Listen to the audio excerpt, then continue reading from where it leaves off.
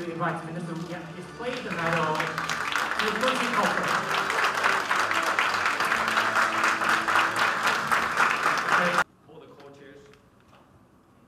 All the co-chairs of the interparliamentary. Mr. Butikofer, your visit demonstrates the strength of the relations between Taiwan and the European Union and the bond that unites us with the like-minded democracies across the globe. I hope you are doing well. We all wish you a speedy recovery. I shared on Twitter the information.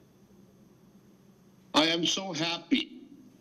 Democracy does have a home with Chinese people, and Taiwan stands for that.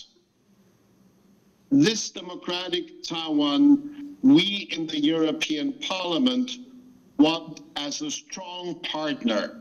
Press conference today, and particularly thanks to the Ministry of Foreign Affairs. We are all united around the belief that internationally based order, based on rules and human rights, are under pressure from the People's Republic of China, and that we need to coordinate more. We need a different approach, a more coherent, coordinated, effective approach to the PRC.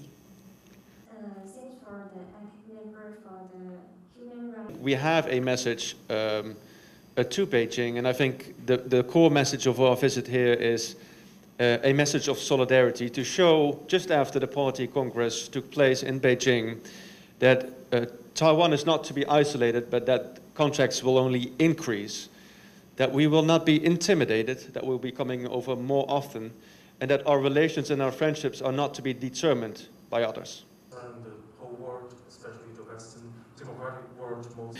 We understand that international supporting is very serious, and all countries need to be ready to make sanctions against aggressor and to give help with weapons to countries that support democracy.